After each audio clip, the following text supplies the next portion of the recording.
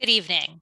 Thank you so much for joining Historic Richmond's virtual lecture program, Maps Matter, exploring the past and future of the Randolph neighborhood. We're so grateful to people like you who attend our programs, support our work, and care about our historic places. We particularly want to thank our wonderful sponsors, Dominion Energy and TCV Trust and Wealth Management, for supporting our programs. Tonight's program is being recorded and will be available to view on our website next week. I am Danielle Porter, Director of Preservation Services at Historic Richmond. For those of you who do not know us, Historic Richmond is a nonprofit with a mission to shape the future of Richmond by preserving our distinctive historic character, sparking revitalization, and championing our past and future architectural legacy. Maps are so much more than Google Maps getting you from point A to point B. They are invaluable as research tools and storytellers. When researching a property, the Sanborn maps are one of the first places I usually check. These fire insurance maps are coded to tell you the height, material, general size, and use of a building. They can help date a building by confirming its presence. Maps are powerful. When we first started advocating for the Shockoe Hill African Burying Ground, we were able to use maps to see how the site evolved over the decades. The name of the burying ground changed in almost every map and eventually began to disappear from the maps, a powerful way to suppress Black history. Maps draw connections. For example, the heat index map is correlated to areas of the city that were redlined, a term we will discuss more this evening for those of you who are unfamiliar with it. Maps can predict your social and economic standing and determine the value of your property. Maps provide a path for future development. Rezoning and SUPs are based on the land use and future land use maps. If you kept up with our annual report and newsletters, then you know we've spent the last several years focused on these maps through the Richmond 300. Maps created by Harlan Bartholomew, an urban planner hired by Richmond to create the first comprehensive plan for the city in the 1930s and 40s, were used to destroy the Black community. Tonight's presentation will focus on Randolph, one of the last thriving and intact Black neighborhoods in Richmond to be disrupted by urban renewal. With that, I'm honored to introduce to you LaToya Gray-Sparks. She is a cartographer, historian, and creator of the award-winning story map, Plan Destruction, and founder of the Reconstructing Randolph Project, which is rooted in her own family's experience and began as her capstone project during her master's in urban planning at VCU. Her work was then integrated into a national conversation about centering Black and Indigenous voices and historical narratives as she participated in the National Endowment for Humanities Summer Institute at Dumbarton Oaks.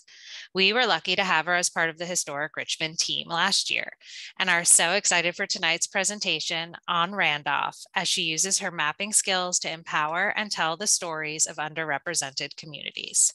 So without further ado, let's give a warm welcome to LaToya Gray-Sparks. Thank you so much, Danielle, for that kind introduction. You're gonna make me cry. Oh, well, we love you, LaToya. Yeah, I love y'all too. So greetings, everyone. I'm so grateful to be talking to you tonight, and I thank you for taking the time out of this beautiful evening to hear this presentation. I hope this isn't too disappointing because I will focus heavily on maps, but I will also reflect on archival data and oral histories that have been shared with me to tell a more comprehensive story of a neighborhood that meant a lot to me during my childhood and was essentially like my second home. It wasn't until recently that I became more aware of this space and the fact that it was purposefully disrupted and erased from Richmond's physical landscape. Today, this space is known as the Randolph neighborhood, and I think it's been broken into two districts now, Old and New Randolph. But for lifelong Richmonders like myself, Black Richmonders, this was and will always be the West End. To get us grounded, I will start with a quote. "Draw me a map of what you see, then I will draw a map of what you never see. And guess me whose map will be bigger than whose. This is a quote from Key Miller's poem titled, "The Cartographer Tries to Draw a Map to Zion." The poem is beautiful and written as a conversation between a European cartographer and a Rastaman. And it's beautiful in the way in which it highlights the flaws of maps created with a Eurocentric lens. I must say that growing up, I hated my classes on maps and geography when I was a little girl because I often did not see myself in those maps, nor in the stories that I learned about those maps.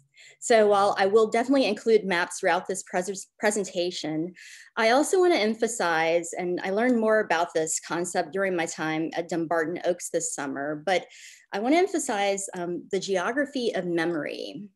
Many of my ideas and thoughts about the West End are shaped by stories that were passed down to me through my dad, grandparents, great-grandparents, uncles, and other relatives. There's an image of Randolph that they have that no longer physically exists, but within their memories. But when listening to their stories, if I close my eyes and I use my imagination, I can see the streets full of school kids on Parkwood Avenue. And that's one of my dad's favorite reoccurring memories.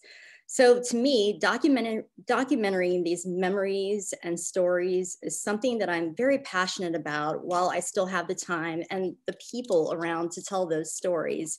And I do believe that this is a form of historic preservation. So let's start at the beginning. The Randolph neighborhood, as many neighborhoods throughout Richmond, was not always known as Randolph.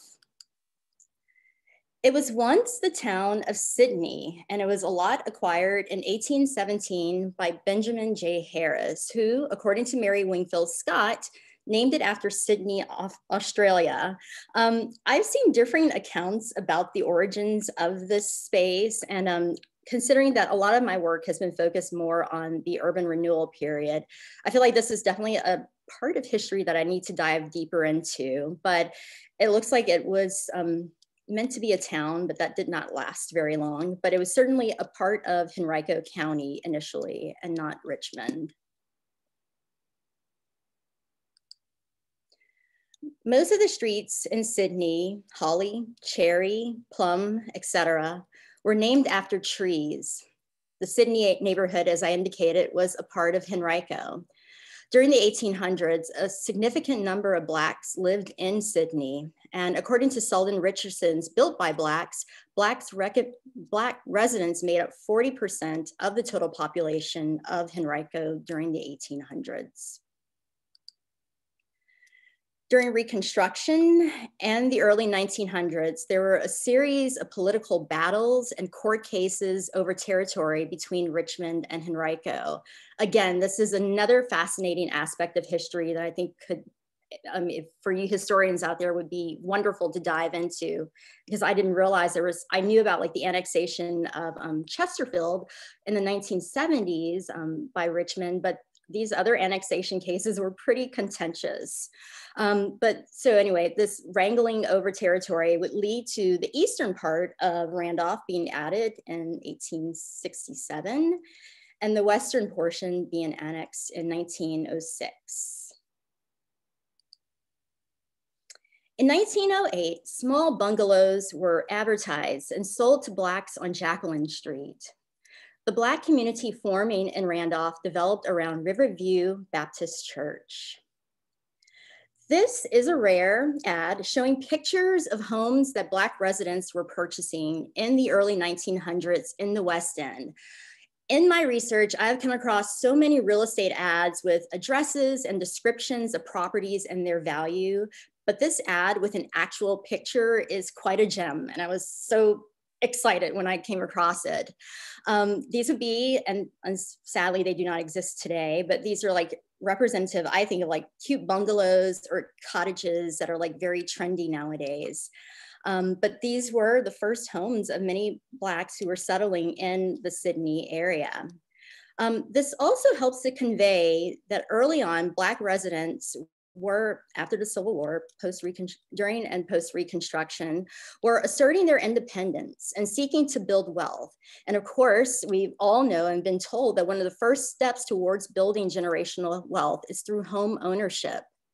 By the 1940s, several enclaves of Black communities formed throughout Richmond. Randolph, as those other neighborhoods, was becoming established, and home ownership really allowed the community to take root.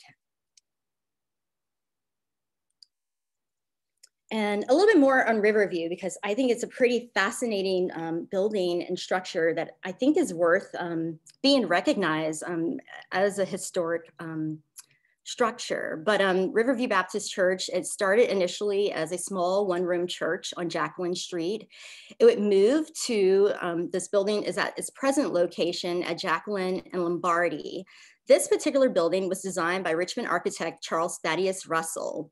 This classical style building was designed in 1914 and built in 1915. It is constructed of reused stones and bricks from the Southern Railroad passenger depot. So talk about sustainability. It still exists today, and I think stands out because many of the buildings that were designed by Charles Thaddeus Russell were unfortunately demolished during the urban redevelopment and urban renewal period. Riverview Baptist Church, currently in its current location, is on I think Idlewood. So it's no longer at this location. There's another church within this building, but I would definitely say if you have an opportunity to just walk by and check out the structure, it's well worth your time. I believe, and Danielle, you're the architectural historian, but I don't think there are a lot of buildings left in Richmond made of granite or stone. So to me, it stood out because of that. But it's still around, and it's, yeah, it's just an amazing work, I think, of art designed by Charles Thaddeus Russell.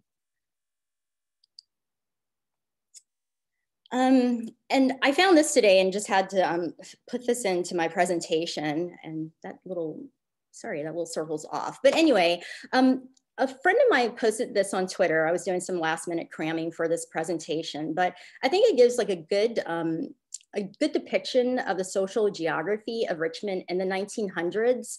And, you know, already like there were distinctions being made in residential areas as far as race and social class. So the Black areas are where Black residents lived during the early 1900s. You have like the distinctions between white middle class and white working class neighborhoods as well. But just, it's an example of one of many maps that were indicating and highlighting where Black people lived. And I think just like the blackening of the spaces, often seen in earlier maps, is like, it's not necessarily depicting the geography in a positive light. So I thought that was just interesting to bring up. All right, so on to the next part. Let's see, oh, I'm so sorry. So during the 1930s and 1960s, there were a series of laws, court cases, policies, and programs issued that greatly impacted housing and development in Richmond. Now, the nuances involved, I think, are a bit too much for this presentation because there are so many, but the key points that I want to point out are the many housing acts and programs that were initiated that were definitely more beneficial to white Americans versus Black and brown Americans.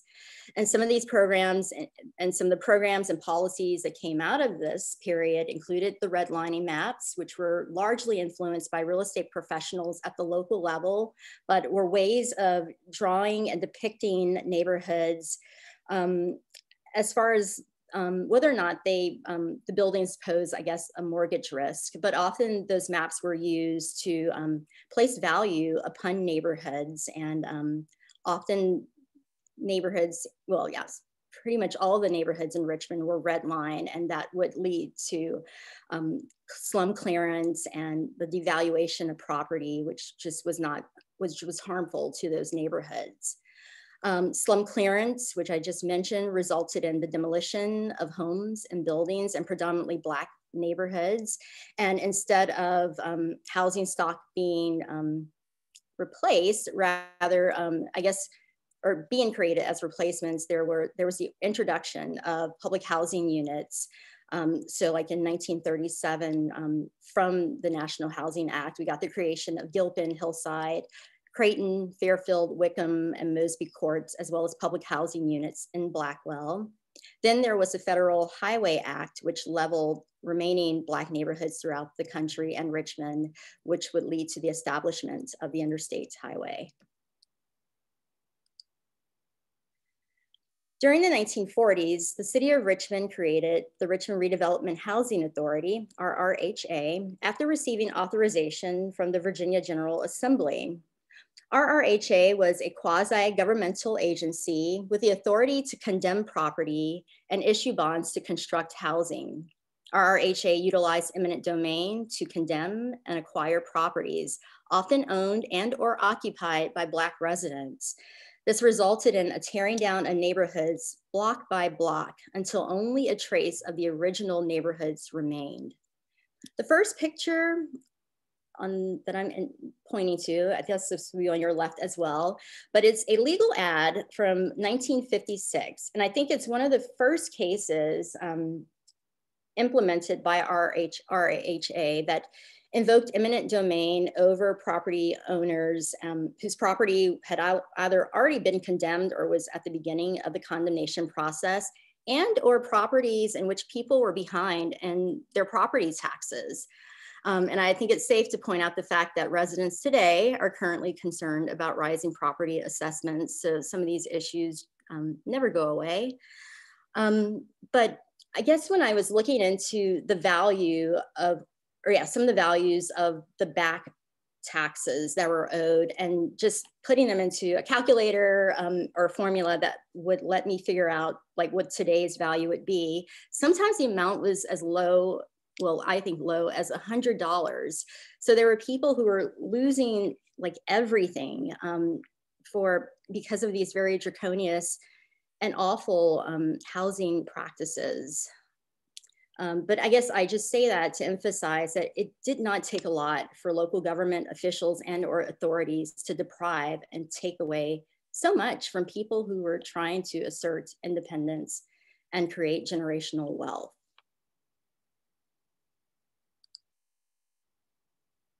So between the 1940s to 1960s, because of these practices, all multi-generational and stable Black neighborhoods had either been destroyed or mutilated. The Black West End, AKA Randolph, was one of the last established Black neighborhoods in Richmond to be impacted by urban renewal. This would happen during the 1960s and 70s. And for those of you, if you haven't read Reverend Benjamin Campbell's Richmond's Unhealed History, I highly recommend it. I think reading this book years ago is what inspired me to learn more about the history of Randolph, because I had not known about urban renewal impacting Randolph until reading this book. And it's just a very well done, comprehensive, I think, history of Richmond and ties it into issues that we are still dealing with today. So while Randolph avoided slum clearance carried out in the 1940s to the 60s, it would not be as fortunate a decade later. The 1960s marked the beginning of the Randolph Urban Renewal Project, which was also called later on the Randolph Conservation Project, which was, as Danielle and I discussed, a very ironic way of labeling this project. The underlying assumptions used by planners advocating for urban renewal within Randolph were racially charged and fostered the false premise that Black spaces were synonymous with blight, high crime, and poor quality housing. The findings from the HUD report described Randolph as blighted, overcrowded, and a majority of crimes occurring within Randolph, or the majority of crimes occurring within the city were happening in the blighted portion of Randolph. But I guess they missed the message or the reports of cross burnings that were also occurring during this time. One of the primary goals of the project was to expand the downtown expressway through the Idlewood corridor.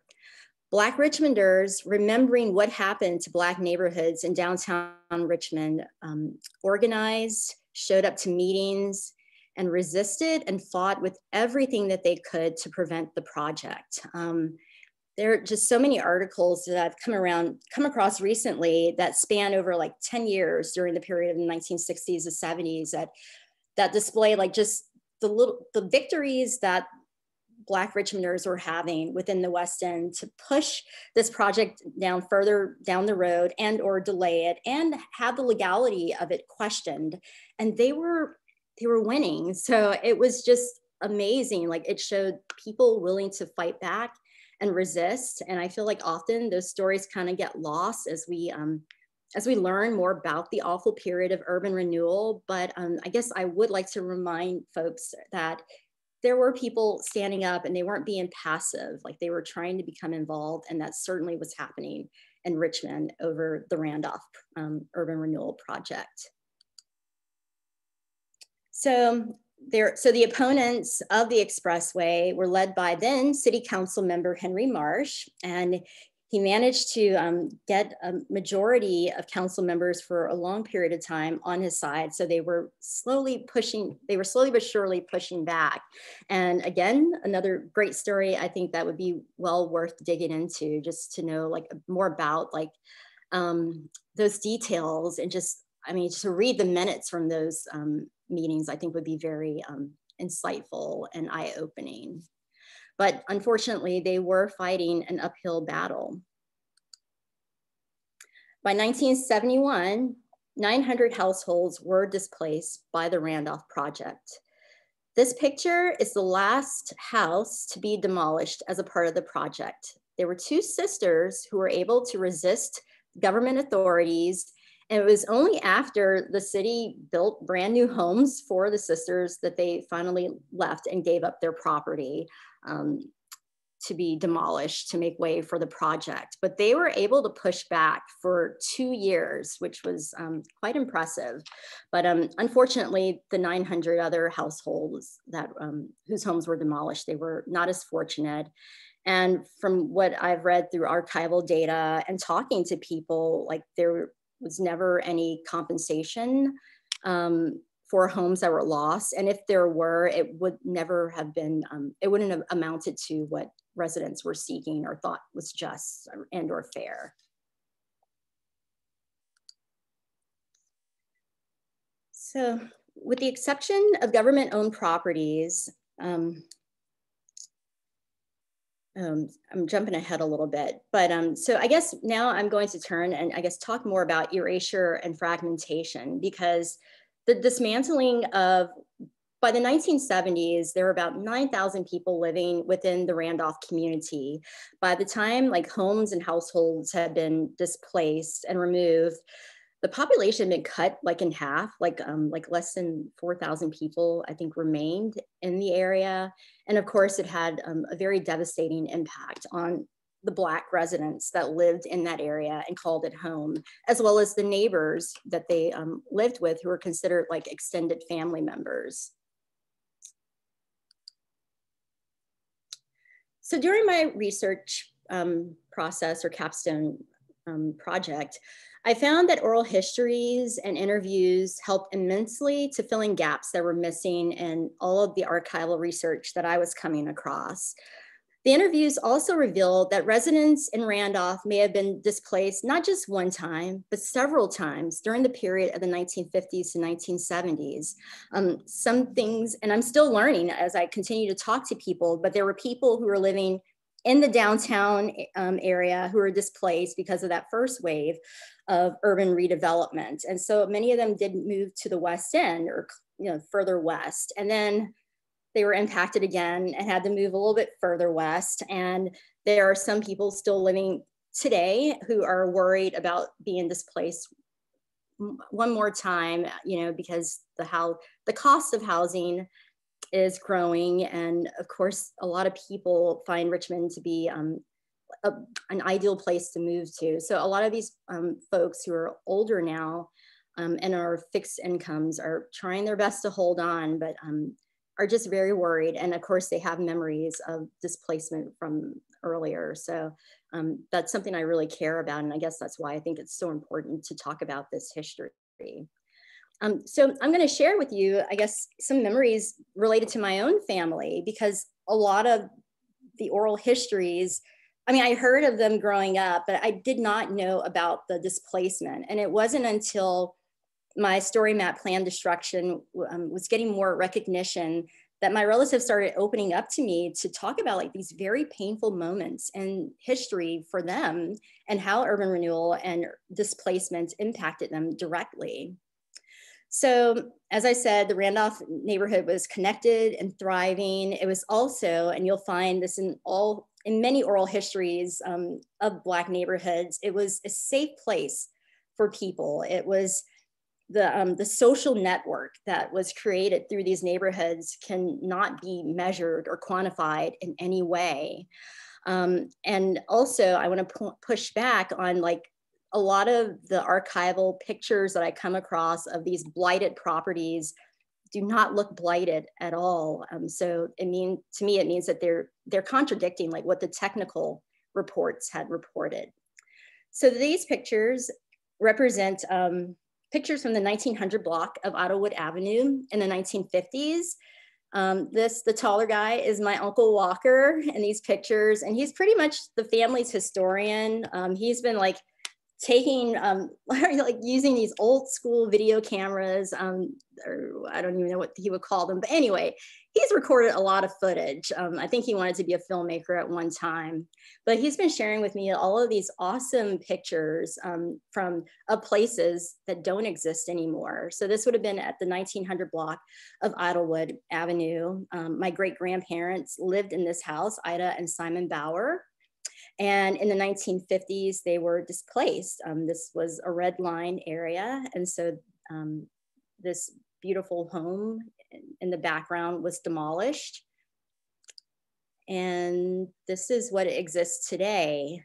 I mean, not bad, but it is government-owned property the last time I checked. But like, yeah, it was converted into public housing. So, yeah, so I don't have much more to say to that. But I think that I've read accounts of just that I think there are residents living in this space today who have had issues with like bad living conditions, mold and whatnot. So so this looks great on the outside, but there have been issues, like I guess as far as like maintenance of these units. And from the last time, the last that I heard, I think that this is being converted into mixed income housing. So there's no telling what's going to happen to current tenants living in this space. So this is a picture from the 2200 block of Idlewood Avenue. This is where my great-grandparents settled after they were displaced from the 1900 block of Idlewood. Again, these were duplexes. There were several of them in this block. Apparently, my great-grandparents had 5 kids, but it was suitable enough for their family. And there are a lot of memories that my dad and uncles have from living in this space. So it was definitely home.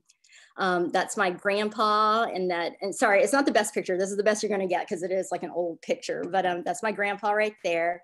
And my uncle Mock, we call him Mock, but Marcus, when he was a little kid. It might've been around Easter because my grandpa did not go to church very often. So it had to be like a really important occasion for him to be dressed up. But again, this is something that my uncle shared with me and I had no idea about these homes existing. So this would be located in this yellow area of a redlining map. And it is so messed up, but like you can just see how there's like this cookie cutter, approach to these properties.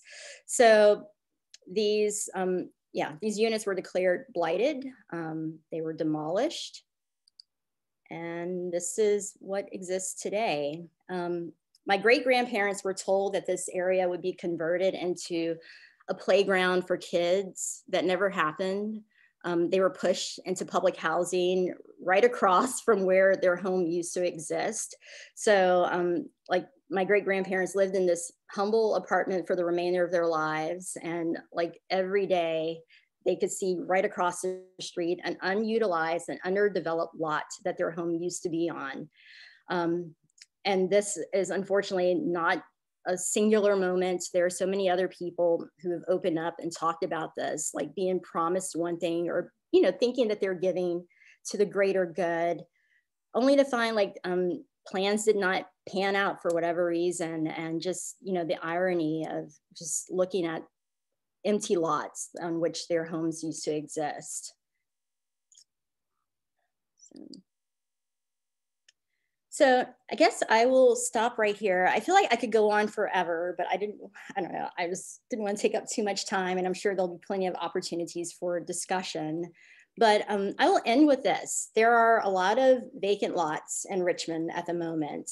And a pet peeve of mine is when I hear planners, because I think that we need to, coming from an urban planning perspective, we really have to be careful about how we describe spaces. Like I often hear like, oh, nothing is there. There was nothing there. Or it's just an unutilized or a vacant parking lot. And I think if you just dig a little bit deeper into the history of a space, you'll find that it wasn't always like that. And I think of the Rasta man from that poem that I mentioned earlier. Like you're gonna have to see beyond the physical topography, because what isn't seen may actually reveal a larger story and a hidden narrative. Oh, I shouldn't have done that. But anyway, that's like a little graphic that I created, like of a Sanborn map over like this space and what used to be there. I thought it was like a cool visualization. But so yeah, I guess I will end with that. Thank y'all for listening. There's so much more I have to cover, but yeah, I didn't want to take up too much time. So thank you. Thank you so much, LaToya. I guess I have one person who's asking where in the city I guess you're talking about where Randolph is. So, and I guess I did not say that explicitly because I've seen like varying descriptions of Randolph. Darn it, I don't know if I can share my screen again, but I guess based on like what I've seen in the HUD reports related to the Randolph Conservation Project, to the east would be, I guess I would go as far as like Harrison Street, to the west to Bird Park. For the purposes of this paper, I am thinking about Idlewood, like right where the highway or expressway is now. And towards the bottom would be Colorado Avenue. So I'm sorry, I did not include that in my presentation. That's okay. So I have a question.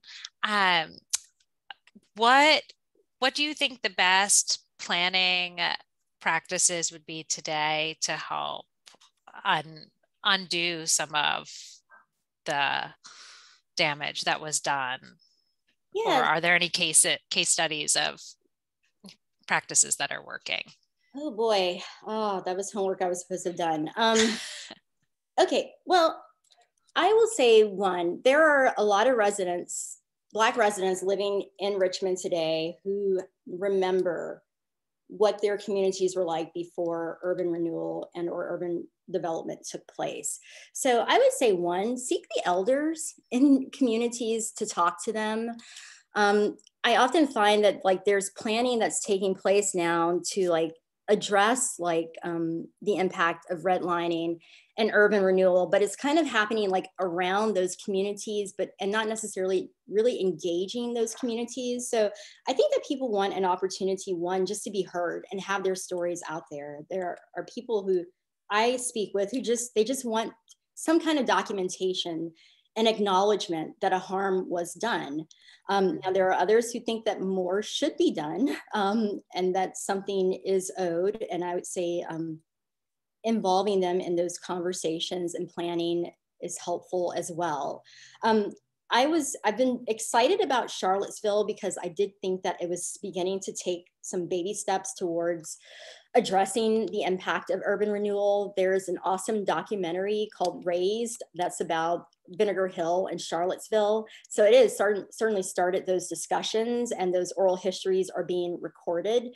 There's this amazing mapping project that's going on in Charlottesville where they're highlighting, like, and I didn't mention this, but like racial covenants, and where those were used, and mapping those just to put it out there, but also to acknowledge, like, there were all these mechanisms that were used to keep people kind of restricted and segregated. So I think I'm hopeful about what's going on in Charlottesville because they're having the conversations. They did have, like, I thought, like, an amazing affordable housing plan that addressed or was speaking of how to prevent displacement. And I think that's something that needs to be explicit in any further plans that we have, like just policies and just, the agreement that displacement and preventing it is something that should be like a part of the conversation and developments and whatnot. And I would say, for examples, I would look at what Asheville, North Carolina is doing.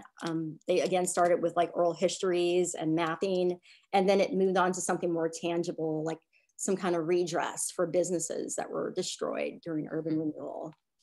So as the city is currently working on planning for Gilpincourt, Creighton, Mosby, and Hillside, what do you think we need to make sure what can we do to make sure we're not making the same mistakes again? Well, I mean, I guess, again, I would say, like, in truly engaging with the communities living in those spaces would definitely be like the first step.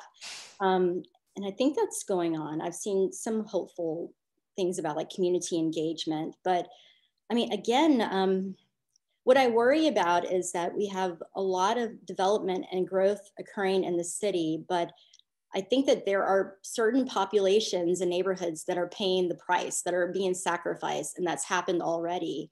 I did a presentation yesterday for some entry for urban planning students who are taking an intro to planning class. And I did not realize, I knew that displacement was taking place, but okay, so over the past 10 years, Richmond's population has grown by like 11.1%, which is great.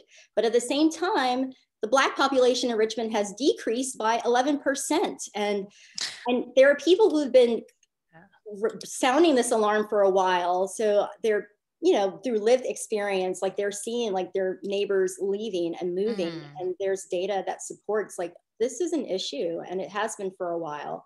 And I forget what the question was. Well, I think you answered it, of what can we do to make sure we're not making the same mistakes as with planning around some of these courts. And I think the answer is community engagement. Listen to what the community has to say. Yeah. But on the changing dynamics of the city, I've got another question. What do you think we can do to help retain the historic houses of Randolph, the West End, that survived the prior urban renewal efforts? I'm so glad that you brought that up. And I forgot, I did want to share this. Oh, I cannot do this on the fly. But anyway, when I was doing some investigating into like the historic properties in Randolph, I think there are just 3. Like there's this huge swath of land and whatnot, and there are only 3 properties that have some kind of historic designation. And there were surveys that were done like maybe towards the end of the 1970s or 80s. By the time that was done, like the awesome structures that would have been recognized as historic had already been demolished. But I think that there are still structures that still exist in the area. So I think maybe a survey should be done to figure out what those structures are. And I would definitely recommend that for other historic Black neighborhoods where people are just barely hanging on or feel like, they're being erased from the landscape, but there's so much historic fabric that's been overlooked, because they just didn't. Do you know where the Black population is going? Like if we've lost 11% in the city, is it just out to Chesterfield and Henrico, or are they actually leaving the region, or who knows? That's a good question. And I was asked that yesterday and I did not have a good answer. So I think that's something worth looking into. I mean, I know of friends who have moved to like Henrico. So they've just like, crossed the line. county. So I think there's that going on, like an exodus to the counties.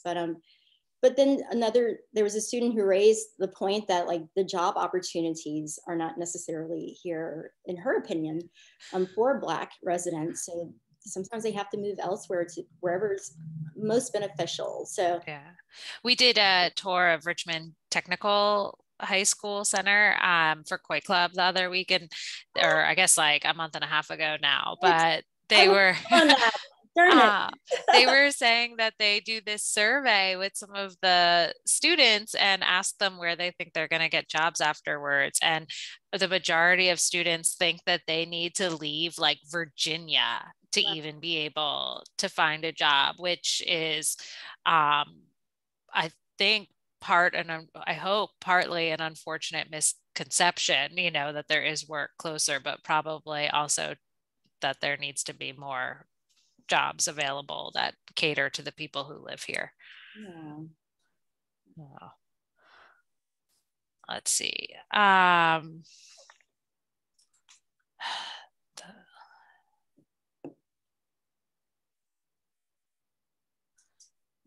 guess this is just a comment that I'll give you to respond to, not really a question, but the problem with public housing is density, and lower density is proven more beneficial, but of course displaces people.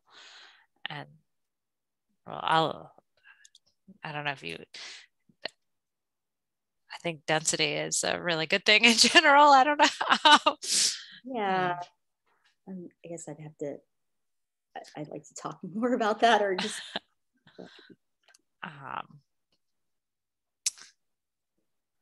Well, LaToya, this was really great.